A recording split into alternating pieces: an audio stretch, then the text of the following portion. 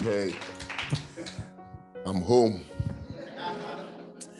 I'm home in church, but I'm a stranger around this neighborhood, especially because of a structure. It's not far from here that I don't always like seeing around an area called the White Hart Lane. And so, but God be God. I do want to apologize for not being here this morning because someone's already accused me and said, you were meant to be here this morning. And I said, please pardon me, forgive me. I had to cover for Pastor Campbell in the Waltham Forest Church. And but I'm glad to be here. And I pledged to that lady that I will be here again if I'm being invited next year after the impact team comes over to Nigeria. You know, I can be real when I'm with you. I don't have to dig deep and start looking for some spiritual oratory to convince you that Jesus is Lord.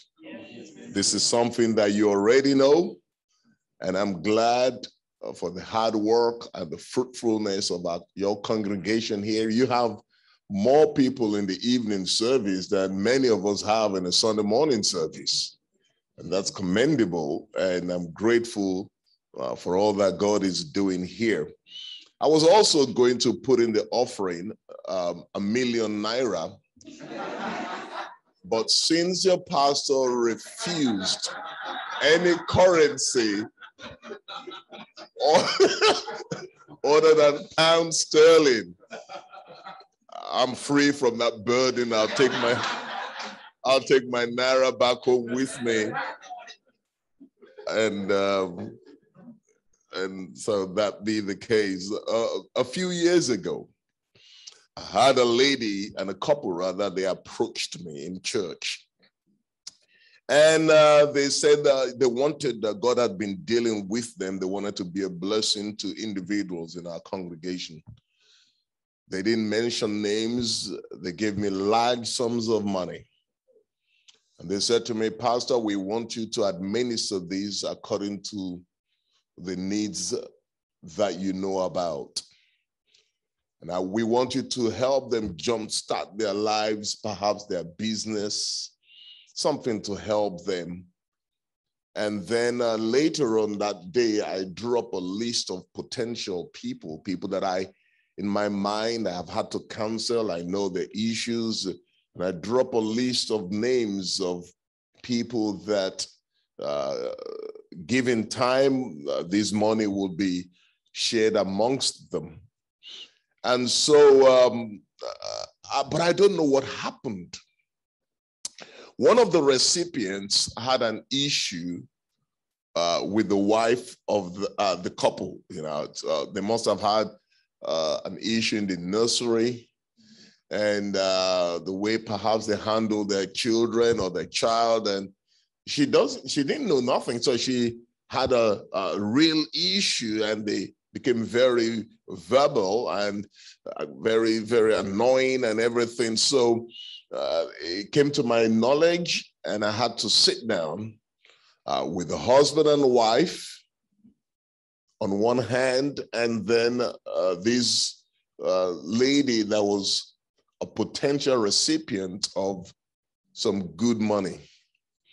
Now, this lady did not know that this couple had given some money to be a blessing to her. And this couple did not know that this lady was a potential recipient of some of that money. Only I knew. And I sat down there like an adjudicator. I'm sitting down there and I'm listening to this woman that is about to be helped by this couple, mouthing off and saying all kinds of things. And I'm sitting there and I'm looking at her and I'm thinking, if only you knew. And I'm trying to say, shh, you know, calm down. She wouldn't have none of that. She went off Then the matter was relatively resolved. But then I had made up my mind, you don't deserve to be blessed. At least not by them. And when I made that decision, and the decision was hard to be made, but it was as a result of the words that she was saying, pushing them away, those that had been destined by God to be a blessing to her. I diverted the money somewhere else, and today the person that received it rather than her is flourishing, and the couple that gave are so blessed. It was from that experience that I wrote this sermon, and I like to preach it if you don't mind, not because I know things in your church. I'm only having one shot, and I have to seek the mind of God. What would help somebody if it's one person and can transform their lives and be a blessing to many others to learn from? Judges chapter 11. And I have no doubt that Pastor Abdul, given in the years and the wealth of his experience, will have preached around this. My aim is not to contradict what he may have preached, just to share my own personal experience as a result of what had happened. Jephthah, in verse 1, the Gileadite was a great warrior, but he was a son of a prostitute. And Gilead was his father. Gilead's wife bore him sons. And when they grew up, they drove Jephthah out of their midst and said to him, you will have no inheritance in our father's house because you are the son of another woman. So Jephthah fled from his brothers and lived in the land of Tob. Then some lawless men joined Jephthah and traveled with him. Sometime later, the Ammonites fought against Israel. When the Ammonites made war with Israel, the elders of Gilead went to Jephthah to get Jephthah from the land of Tob. They said to him, come, be our commander, and let's fight against the Ammonites. Jephthah replied to the elders of Gilead, did you not hate me and drive me from my father's house? Why then have you come to me now when you are in trouble? They answered Jephthah, since that is true, we now turn to you. Come with us, fight the Ammonites, and you will become the leader of all the inhabitants of Gilead. So Jephthah said to them, if you are bringing me back to fight the Ammonites, and the Lord give them to me, I will be your leader. And the elders of Gilead said unto Jephthah, the Lord is our witness if we do not do as you say. So I want to minister this evening a sermon I've simply entitled Destiny Helpers. And I want to consider with you the wrong push. Now, one of the regrettable actions of any man is to fight the wrong person. And we oftentimes, we want to engage in some sort of arguments. But could it be that the person that we're arguing with or the person that we are fighting against has been sent by God to help us? Maybe not now, but definitely in the future. There was a story of a woman by the name of Joyce Vincent. Joyce Vincent died in 2003, and she died of an asthma attack. She had a flat here in the UK, and on the day that Joyce died, the television was on, and the days after, mails were dropped frequently.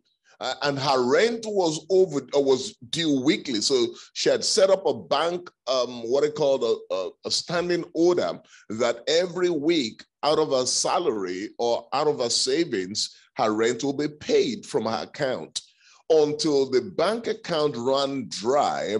And then days turned into weeks. Weeks turned into months, and the outstanding unpaid rent was what got the attention of the landlord. The landlord was the first to say, she's not been paying her rent, and so she took her to court. And then, given time, the court sent up send bailiffs to go there and examine what's going on there, or try to evict her from the house. So they forcibly entered the house. 3 years later, it took a long time for them to, the process, it took a long time. So in 2006, they forcibly entered the house, only to find out that Joyce had died on the couch. She had rotten away. Her skeleton was there, and then I'm sure the TV license will have been clocking it, but they knew that the television was on. Now I begin to think about that. Why would somebody not be missed for 3 years? And the reason is simple. Joyce had developed an attitude of driving everybody away from her. She felt that she did not need anybody, not her neighbors, not her friends, not her work colleagues. And she had cut off all links from friends and family, choosing to live a lonely life and pushing everyone else away. Every one of us, we have a lane to run. And let me say this to you, it is wrong for you to judge others whilst they are running their own race. And perhaps because they're running slowly. In your mind, you're thinking they'll never get to their destination. Here I am, I'm sprinting along. Things are going well for me, but they have their own race to run. And let them run it however slowly they're running it. Because our help does not appear to us the way we expect it to appear. It doesn't come with a signage or a signboard on the chest. I am destined to help you. But the problem with that is that we see others not as helpers, but as intruders. We don't want them around us because they haven't come advertising themselves, but we ignore them. We treat them cruelly or shabbily this evening. And that's how we react. I wish that my helper comes waving a flag and said, I have been sent by God to be a blessing unto you. Listen very carefully. A few months ago, I felt it that I wanted to be a blessing to somebody in our church. And so this particular 2 or 3 people, and this particular girl, she happens to be a widow, and she happens to be a single parent. And I'd made up my mind I was going to be a blessing financially to her. And so she's, I've got the envelope in my pocket. I'm excited. I know, this is what I want to do. And so whilst I got that ready, I could hear from the background. I mean, from there's an alleyway, just like a foyer that you come before you come into the auditorium. I could hear her arguing with the ushers. And they were telling her, you need to wear a face mask. That's during the COVID period. You need to wear a face mask. And she was, well, I don't have a face mask. And she's just mouthing off. And I'm thinking, no, not her, not today. And so she comes in. She must have had a real argument with them because eventually she walked into the building with a frown on her face, no face mask in her mouth. I don't know how they allowed her in, but that's and I watched her. She hardly said hello to me. She walked by, and guess what? I kept my money. I just kept it. Who knows? God placed it in my heart to be a blessing to her that day. But she missed out because of her attitude. She missed out because as far as she's concerned, and she will never know, except my wife tells her, and I hope this is not on live stream, but there you go.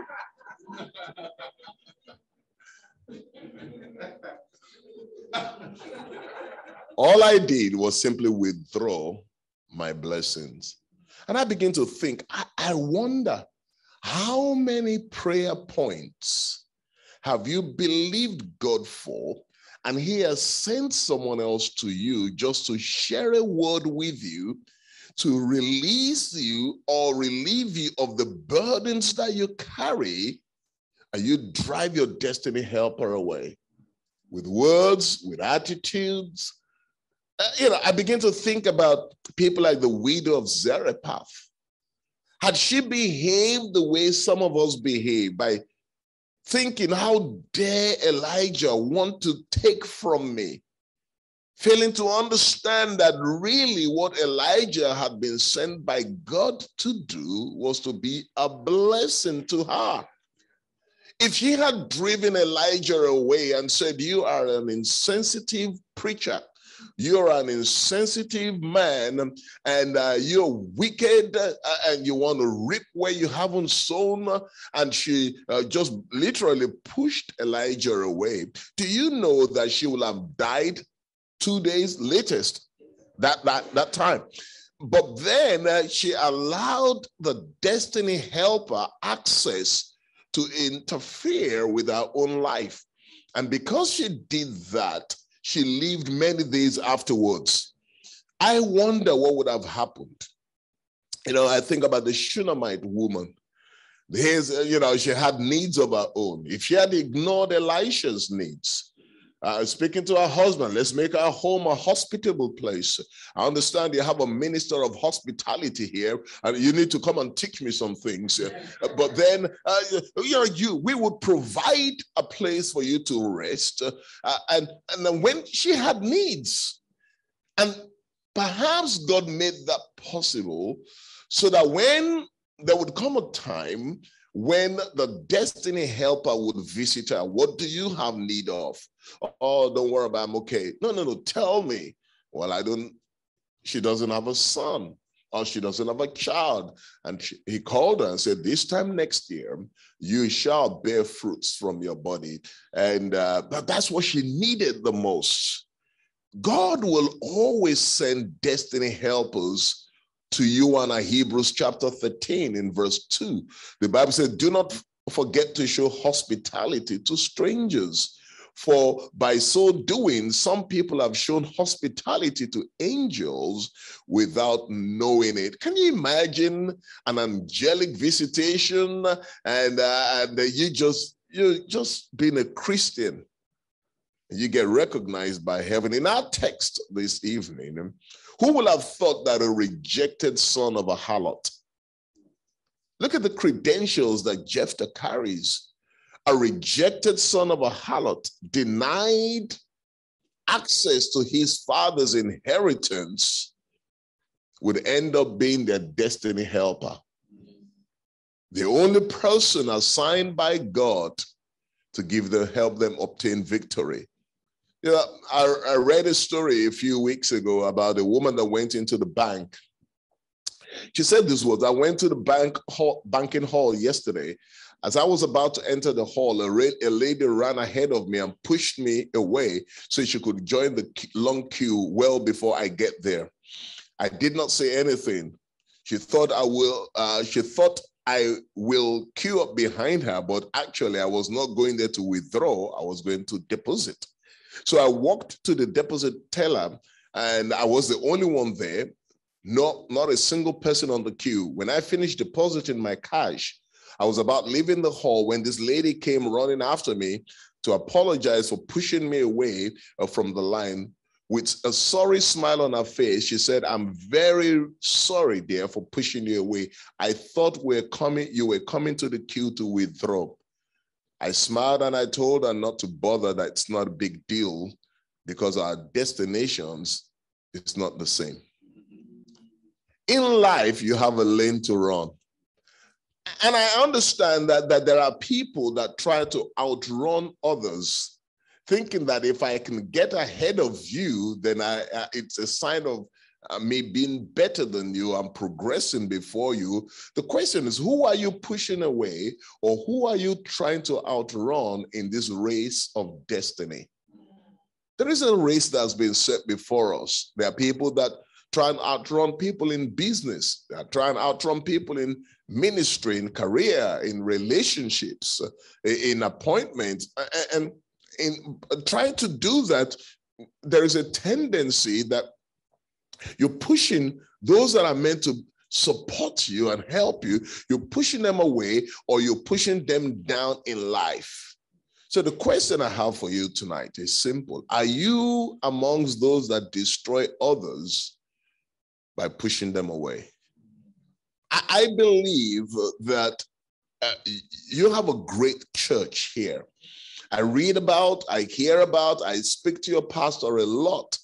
And God will bring people to this church. And sometimes the tendency is that we see them come in, and in our minds, we think they need us. They need our help. We are there to help them. And there's an element of truth in that. But you never know what they can become in life. You never know what God, the plan of God for their life. If only you would help them now, they could be an incredible blessing to you tomorrow. That they are designed and placed here by God to help you be who God wants you to be. Let me give you some examples this evening, and just trying to be very practical here. You can push others away by slandering them. And the people that you slander, you don't even realize that they may have been designed by God to be the answer to your questions. We can push people away by not only slandering them, we can also push them away by backbiting them, blocking their promotion, lying about them, by hindering their progress. Sometimes all you need to do is to backbite and discriminate or spoil people's good name.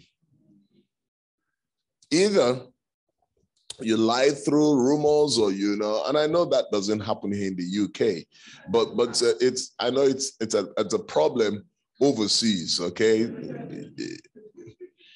there's a man in our church, I dare say a very unwise man. Here's a man that came into our church, bruised, beaten, battered, bleeding from other churches. Came to our church, he just comes with his family. Took a while for him to blend in. And then he started blending in, and then he took charge of our worship team because he's skillful in playing and allowed for that. And as conference of 2019 here in the UK, I'd made plans that I wanted to bring him and his wife over here. And I did everything, and I told them, I'd like you to come along with me to the UK. I'd like you to see the larger picture. Maybe you could come back and translate that to others. And so he was quite happy to do that. But then he wasn't granted the visa. And somewhere, I thank God that he wasn't granted the visa, because he had other motives. But then the reason why I sponsored him was because I really did feel that God had brought him to our church and under me to help him, to help heal all the wounds of his past. And I was doing that until Satan entered his heart, and he turned and he rebelled, not against me, against everything that we stand for. So he left. But before he left, or soon after he left, he began to spread lies, and they always do. He began to say, well, Pastor Glen is jealous of me. I'm not really sure what I could be jealous of him about. But then he said, and then one of the things that he said that was so ridiculous was that Pastor Glen is actually jealous of my dress style. That I dress smarter than he does. And he was about the same size as me. And so some of the things that, had become uncomfortable for me because of the enlargement I was given to him. I'd say, hey, listen, come over to my house, and I'll spread the shirts and the suits, and some of them, I just say, hey, would you like to have it? He takes them all, because there is no one comparable in size in our church, apart from just the two of us. So he was quite happy to receive, and he would wear them with joy. And now he says, I am jealous. But because he was bent on defaming my name and my character, anything goes. And you begin to say, and I told him when he was leaving, I said, you're missing out greatly, because I believe that God brought you here so that I could be a blessing to you. Be careful who you push away. The woman in our story that went into the bank, didn't assume that we were all in this for the same reasons. Our path may look similar, but our destinations are different. What God has for you differs from what he has for someone else. You may be in the same church, but God's plan for your life is unique. So don't try and say, well, what God is doing in his life or in her life ought to be done in mine. God has a plan for each and every one of us. And this plan is so beautiful, it's so unique. Yes, we synergize. Yes, we come together and we make a beautiful church. But within the church, not everyone's the foot. Not everyone's the eye. Not everyone's the ear. And if God has called you to be the little toe, you'll be amazed how important you are in the body of Christ. Has anyone ever pushed you away? Do you feel that way? Or, this happens. You want people to recognize, but it seems as though you've been pushed. Don't worry. I'll tell you, don't worry. God will use the situation of others trying to push you away or pushing you away to prove that the race is not only for the swift. God,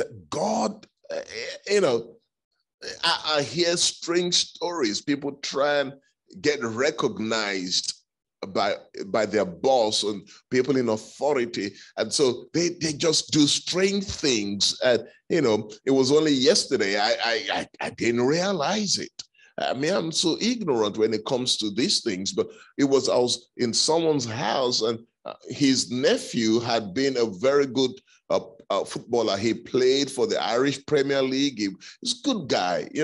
I knew when he was born, but this guy grew up until he said, I could have played for Nigeria, and the scouts came looking at me play, and they wanted me.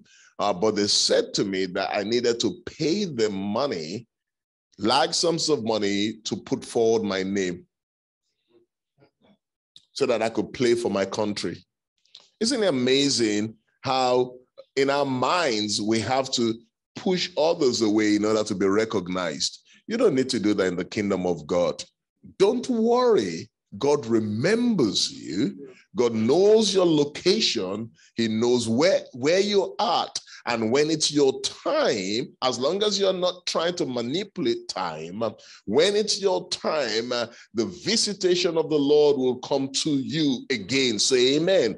Ecclesiastes in chapter 9, it says in verse 11, it says, I have seen something under the sun. The race is not to the swift, nor the battle to the strong, nor the food comes to those to the wise, or wealth to the brilliant, or favor to the learned, but time and chance happens to them all. Moreover, no one knows when their time or when their hour will come. Your hour is going to come, beloved. And when that time comes, nothing can hinder you from being recognized for that promotion. God will pull you to himself when others push you away from themselves. God can give you overtaking speeds. I mean, like some second wind.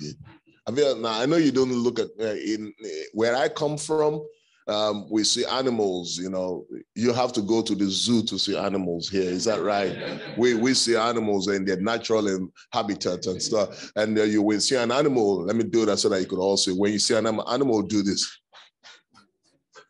I know the only thing that you see though is a dog, but there are more animals than dogs, It's like they're ready to go. They're ready to sprint. And sometimes that's what God just wants you to do. Overtaking speed. The people that try to put you away would try and catch up with you. They can't. That woman felt completely silly. And then she had to go and apologize for her bad behavior. Years ago, we planted a guy out. I remember maybe it's the third or the fourth pastor that we planted out to take over a church outside of Lagos. It was the most expensive plant in my entire living life. And it cost me everything. And this guy was like a son to me. So I was happy to, he moved in 3 years, he moved homes 3 times. And every move I pay for it, because obviously it was outside of station. And so one day he said, I've got to move. I said, why are you moving? He said, you know, I saw a snake. I said, we're in Africa. There's snakes everywhere. No, this snake came to my doorstep and I asked him, did he stay? Or did he said, oh no, Pastor, you want me to die? That's what it is. Okay, you will not die. Move. And then he moved to another place. And this time thieves came around. Oh, Pastor. And he said, Pastor. And I said, shh, don't say a word. And so they vandalized his vehicle. And so, Pastor, I need to move. Anyway, he moved severally. And then I said, you know what? I think mentally you've been tormented. Why don't you come and refresh yourself? He would not have none of that. So cut the long story short, he came back to the body rather than just continue where he left us as a Christian. I mean, it's your attitude and your Christian attributes that caused us to trust the gospel into your hands. Rather than just come back and be a Christian. He wanted recognition. He wanted, I said, Pastor, these people are not calling me pastor here. I said, but you are not pastoring a church. They're not calling me governor because I don't govern a state. Just enjoy being in church. So he struggled and blah, blah, blah, blah. Before you know it, I said, okay, he used to lead our song service. I said, you know what? You led song service all through your pastoral life. Why don't you just blend back into the, so at least give you recognition, dignity, and so. So he will do that. And then the guys in, things 3 years later, people say, okay, why don't you just, well, I'm a pastor. Cut long story short, he left with his wife. Said a lot of nasty, bad things about me. A few days ago, when he came back, we got him a job, a member of our church, spoke to him, give him a job. Was good on the job. And so, but then he started behaving strangely. And so his boss came to me, who's a member of our church, and he didn't tell me he was bringing him to church. So he brought him on a Monday to come and see me. And I hadn't seen him at that time, I hadn't seen him for perhaps 5 years. And so he comes, he's kneeling down, he's pleading with me, begging me and saying some nice things. Pastor, you are the best thing that happened to me since the creation of penicillin. And you are everything. Pastor, you have been so kind to me. And so this is at the height of COVID. And he's grabbing my leg. He's shedding tears. I'm thinking, okay, I forgive you. Just leave the leg alone. There's COVID, Now, I say all that because I believe I was sent by God to be his destiny helper. And he violated that. And so just about 3 months ago or 2 months ago, at 2 o'clock in the morning, I received a phone call from him. Again, after that time, I hadn't seen him. That was about 8 months, 10 months ago. I hadn't seen him. So I received a phone call, and he started saying nice things about me. 2 o'clock in the morning, Pastor Glen, you are this and you are that. You are a father to me, and I don't know what happened. And I'm thinking, okay, it's 2 o'clock in the morning. Can we talk about this in the morning? Oh no, Pastor, what it is? My wife and I were having issues. I'm thinking, oh Lord, now you remember me. And we did our best to help bring a resolution to that. And so just as I was at the airport coming again, I hadn't heard from him again 2 months. And so I texted him. I said, hey, what happened? How are you getting on with your wife? Said things are getting better, but we still, in my mind, here is a man that had a destiny in God.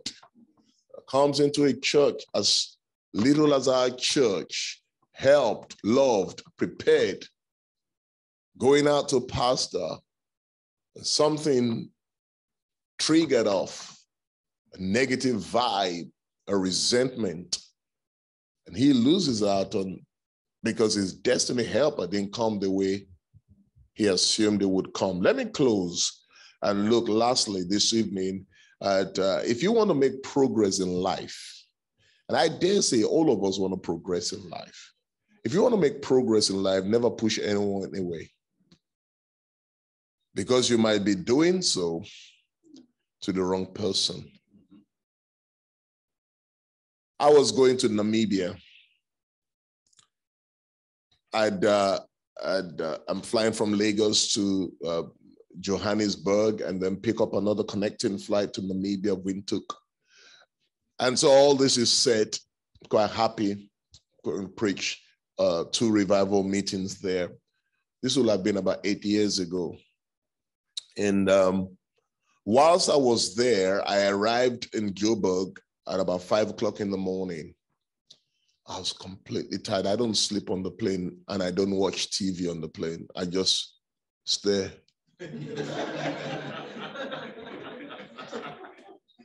The older you get, you just want to get to your destination. And so I'm there, 5 o'clock in the morning, we arrived. And then my connecting flight was at 10 o'clock. Now, I didn't have the privilege that many of you have to go to the lounge and just enjoy. Then I didn't, but now I do. And I know the difference. So I have to sleep on the airport bench. I call them bench. They're made of steel and they're just hard, and they're not padded. And so I'm there 5 o'clock in the morning. Now, I did not sleep on the plane, so I'm tired. And your body is telling you, you've got to sleep. So I got there. It was about 6 o'clock in the morning. The airport's beginning to be active. And I lay on one of those, looked at my connecting gate, and I said, okay, it's going to be here. So I go to that connecting gate, at least I would wake up somehow. So I lay down there and I slept off. Make sure you sleep on your rucksack so that all your valuables are, so, and so and I just went off. I bet that I must have been snoring. And people would just walk back.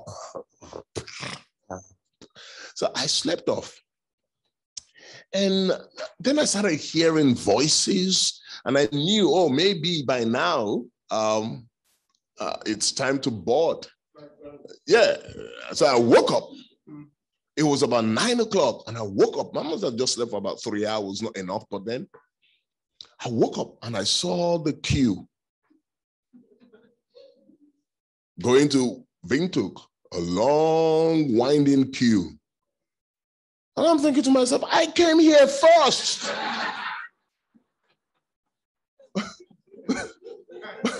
But I slept off. I'm thinking, you all saw me sleeping. Every one of you, no denying this. So I got my my bag with me. And you know, the African mentality came on me. I'm not a gentleman anymore. It's my birthright to be in front. And so I'm there, and you pretend as though you don't know what you're doing.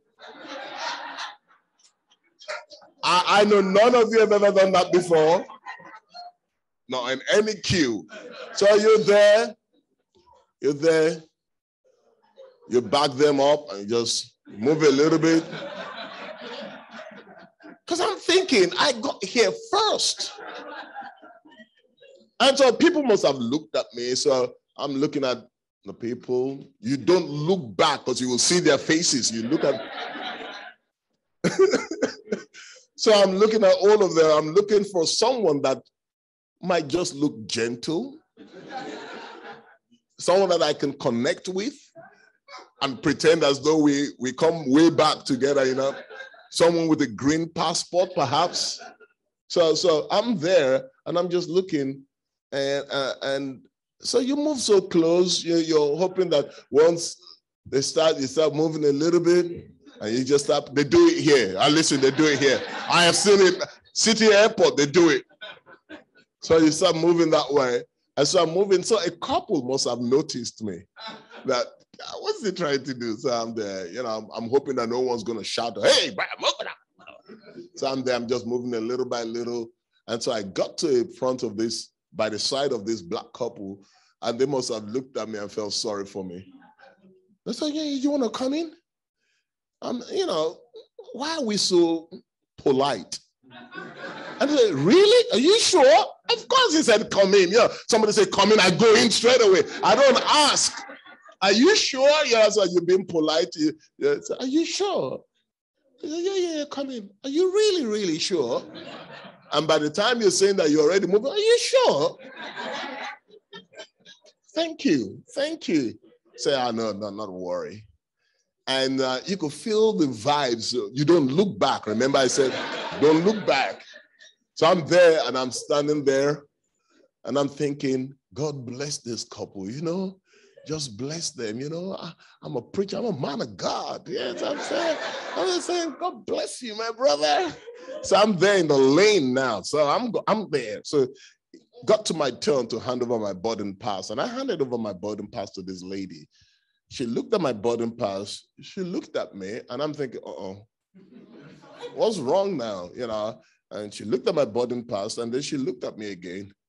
So you're not meant to be on the queue here. Rip my boarding pass. I go, they allowed me. Just toy. And say, she put it in. Beep. It didn't go through. Beep. It didn't say, nah, you know, ripped it. And then she issued me another boarding pass. And I said, oh, okay. Thank God. I got a boarding pass. I'm going. And so we're getting into the aircraft now. And so you get to the entrance of the plane and you hand over the, so what's it? I looked at the boarding pass and I saw seat 3A. All my life, when I get into the plane, I go right. How many of you go right? If you go left, let us know who you are. And so all my life, you get there, you're already going to... The lady took that and said, no, you're meant to be in business class. Then the business persona came upon me. That's okay. Thank you. And I'm looking at the couple behind me. I'm thinking, hang on a minute. They're the ones that gave me the chance. But then, you quickly forget. I'm a business class. So I go to the business class and I sat down there. And, I've never flown business class. And so I know some of you are regular business class flyer. And so I sit on the seat there. And then it was about 10 seats there. And we're just about 4 of us. And I'm thinking, I wish that couple can come and join us here, we business people. So I'm sitting there, And I'm looking at all the bottoms there. They're different levels. I'm telling you. I'm looking at all the bottoms there. And you're trying to just test it to see how it works. And I pressed one, and I'm feeling the massage. It's good to be wealthy. And I'm quickly adjusting myself because I'm in Nigeria and we can adapt to any situation. So I quickly adapted to that. So yeah, I know that one. I know how it works. And so, but then there was an African or some sort of that was sitting next to me. He said, "Hi, how you doing?" I said, "I'm doing good. I'm a businessman." I didn't say that, but I was trying to prove that I'm a businessman. So he said, "Where are you going?" I said, "Windhoek." He said, "What about you? Where are you going?" He said, "I'm going to Windhoek too. I'm just going there for a weekend to shoot game." Huh? And you flew business class to go and shoot animals? I said, "What about you?" I said, I spread good news. Peradventure, I'm being labeled as a prosperity preacher. I said, I spread good news. Oh, that's good. That's good. So I'm sitting down there and I'm taking selfies. Oh, Lord.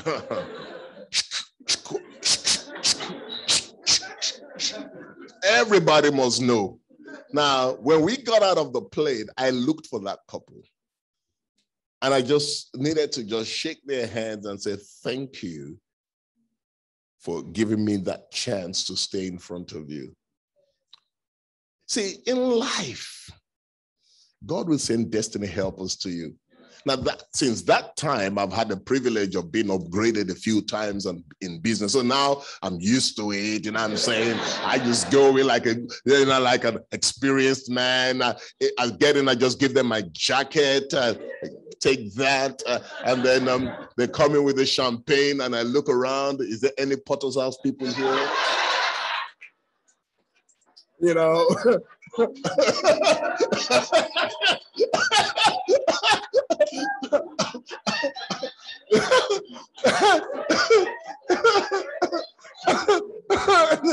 and so I didn't take it, but but I get used to it now. So